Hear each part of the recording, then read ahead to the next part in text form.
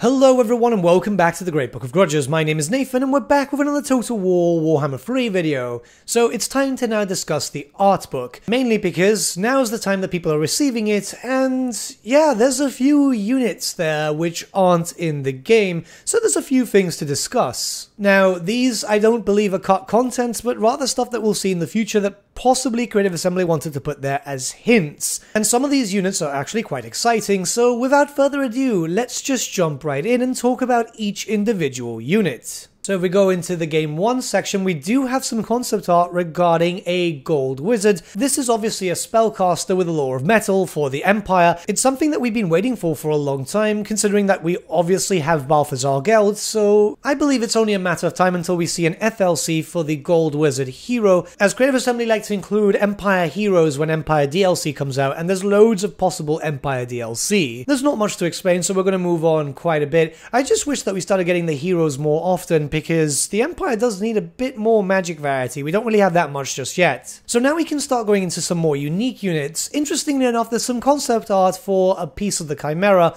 which is something that I've been waiting for a long time. This is a creature that normally could be found with the Warriors of Chaos. Now, in its basic functionality, the Chimera is very similar to that of the Manticore. It's a flying monster which can move around very quickly, it can do a decent amount of damage, and it's there to basically snipe out other monsters, or even snipe out some artillery which may be left astray. It depends on what you want to use them for and what you're more commonly using them for in Warhammer 1 and Warhammer 2. However, the difference between a Manticore and a Chimera is the fact that the Chimera is stronger, it's a higher tier unit, and it does have a lot more functionality. So the Chimera on the tabletop could be upgraded to have various different bonuses to make it a lot better, really. You could give it a flaming breath attack, you could give it regeneration, or even poison attacks, and it's something that was commonly used. It was just a big monster. I know a lot of people aren't too keen on them, but they were very useful on the tabletop, especially if you wanted to have something quite quick moving around. So the concept of this could mean that we'd eventually get different types of Chimera, or we could just get one, which preferably I would like one with all the benefits already attached. Possibly just a standard Chimera at the very beginning, but with some tech you can then upgrade it to be quite powerful, as I imagine that this would be a very high tier unit anyway. Vermin Lords. Okay, so this is really interesting because Vermin Lords are greater demons of the Skaven,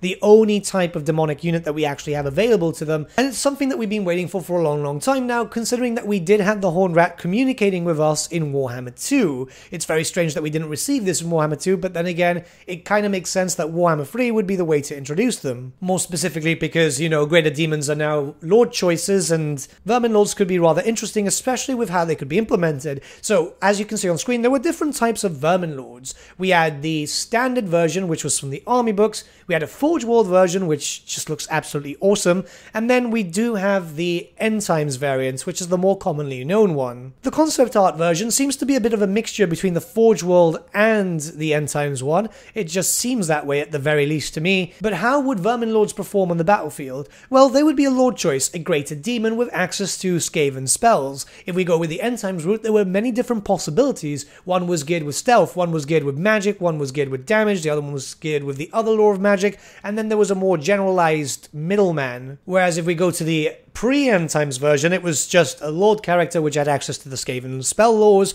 and was quite powerful. It had terror, it was fast moving. It's just essentially a gigantic demonic Skaven, which, you know, is obviously awesome. I do believe that the inclusion of their concept art means that we'll eventually get them, considering that we're waiting for Gracia Thankwall, and really there's not a lot of Skaven stuff left. So they need another big type of thing, and, well, you know, it could be possible with a Vermin Lord. Say we could level up a Gracia up to rank 30, rank 50. It would have to be much further down the line to a normal Herald turning into an Exalted Greater Demon, and then they could maybe have the chance,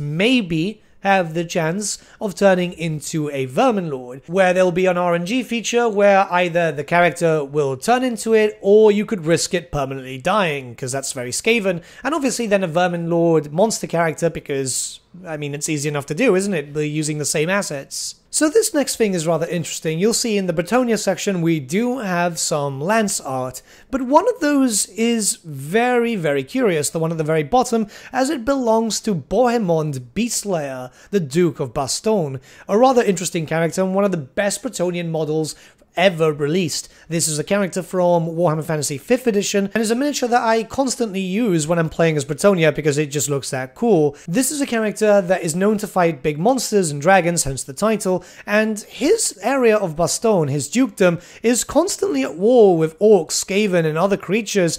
It's one of these characters which I was expecting to come eventually. In all fairness, I thought this was a character that we would have had in Warhammer 2 during the rework, but then we ended up getting Reponse. Now, Bretonnia as itself doesn't really have that much missing. It's one of those races which didn't get a lot of attention during the lifespan of Warhammer Fantasy, but if we do get something, maybe alongside some crusade mechanics, you know, just a bit more Bretonian lore, it does make sense to add in a total badass, and obviously Bohemond is the total badass. If I recall correctly, around 2, maybe even 3 years ago, it was on record with a member of Creative Assembly staff saying that he would have liked to have Bohemond eventually added in, and it does make sense because it's just a really cool looking model, he's got great lore, and, well, Bretonnia does need a little bit more help. The rework was good, the rework was very, very good, but a little bit more won't hurt. And lastly, we have something which really surprised me, which was the concept art for a giant spined chaos beast, which in all honesty would have likely helped Nurgle out a lot given the fact that he's kind of lacking in troops.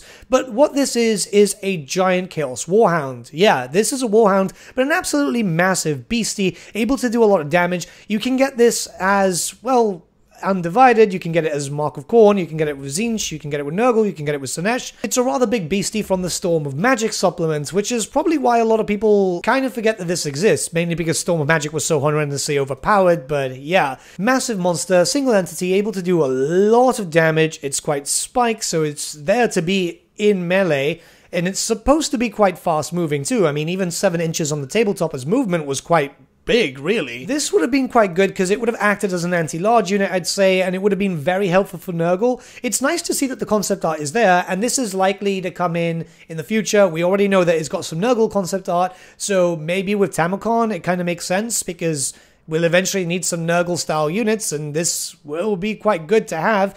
It would be nice if we ended up getting this just for all the factions, though, because really it would just be recolors mostly. But it's quite exciting to see that there, because they're looking into as many supplements as possible, and that's a good thing. Yes, they've been doing that for Warhammer 1 and Warhammer 2, but Chaos didn't really have too many things that it could go about, especially since some stuff from Chaos has been moved to Koresh and all that. But this is great. This is honestly really great. I'm kind of hyped up. I really hope that we do get this creature in the future, mainly because, again, it just looks awesome. Core factor is a big thing. It's a large target. It's got Swift Stride. It's got Terror. It's got Regeneration. This is a big beastie which is able to do quite a lot of damage, and, well, fast moving, especially for Nurgle, would have been very helpful. Again, I know, yes, we'll get it eventually, but yeah, it would have been very helpful in vanilla. So that's the explanation of what the concept art relates to. I can't wait to see these eventually implemented. Hopefully it's not cut content. That's what kind of worries me, because you never know. But yeah, it still makes me think that we'll eventually get them, considering that obviously this is a new book that was to hype up Warhammer 3. It looks very promising, and new Bretonnia content is always going to be really, really cool. So yeah, I wonder what's going to happen with that. If they're going to add in the Lord by himself, or they're going to add in some units, some new mechanics.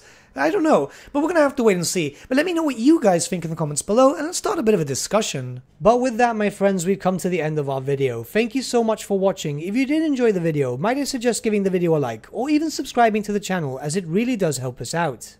In the description section below are various links to different social media platforms, such as Facebook, Instagram, and Discord. Also in the description section is an affiliate link with Element Games, where you could buy loads of hobby-based products, not just Warhammer, for 10 to 25% off. Making a purchase using that link and also our special code, which is also in the description, supports the channel at no extra cost to you, which we think is rather cool. A big thank you to our patrons. Your support means the world to us. It's amazing that people want to help a small channel like us grow and get to a higher level of content. A big thank you to Gibraltar LUSC, Ryan Bertsche, Andrew Prince, and Okro for subscribing to us at our Fane level. You guys are super cool. And a big thank you to Edward Yule, VS Vasan, Aaron Whitman, and Shaggy for subscribing to us at our King level. Honestly, we can't thank you all enough. And lastly, a big thank you to all of you for liking, sharing, and commenting on these videos. Honestly, it's because of you guys that the channel has been growing at such a great pace lately, so we can't thank you all enough. But with that, my friends, thank you so much for watching once again, and we shall see you all again very, very soon. Have a good day.